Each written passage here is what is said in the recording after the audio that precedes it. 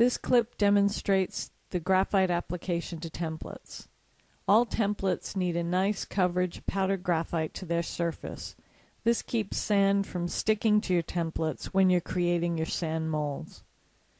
I use a powdered graphite that you can get at any hardware store and a brush to burnish it into the surface. You definitely want to be wearing a dust mask in this procedure, and you might want to wear a pair of gloves as well. Make sure you get the graphite on all surfaces, all corners, all edges of your template. Nice, clean coverage. Burnish it in with the brush. This will allow you to make a great impression, and you're good to go.